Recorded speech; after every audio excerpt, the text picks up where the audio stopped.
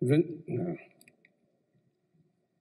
evening, Vincent Gordon, Chairman of Land and Housing. Because we haven't done this in quite some time, on the events that have occurred in support of the Land and Housing Trust. I also want to inform you of our support, the support that has grown stronger and has increased in size and support and by donations. One of the first donations that was received by a gentleman, from a gentleman, was about $50,000. He recently apologized to me, and I said, for what? He stated, had I known the newest members of the school board would have made the purchase process so difficult, I would not have voted for them. That is why we started a petition with the community to date that we have received over about 1,200 signatures from residents across the county of this county, from Robbins over to Ador.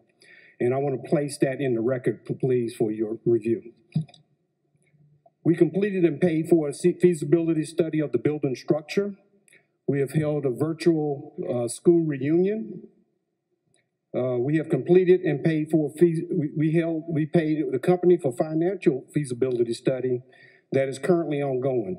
We received a letter of support from the president and CEO of the Convention and Visitors Bureau, who stretches the financial potential the county can achieve by the benefit from cultural heritage tourism. He also stated that he's willing to work with USGA to achieve our financial success. Our objective is to create another tourism venue as one of the first African-American townships and in connection with our professional golf neighbors. I would like to submit these letters also, to the board to review for letters from the president and CEO of that board. We held a community march this past Saturday for the purchase of the school. And we have made contact and support with White House HUD and North Carolina State representatives, one who was with us on the march on Saturday.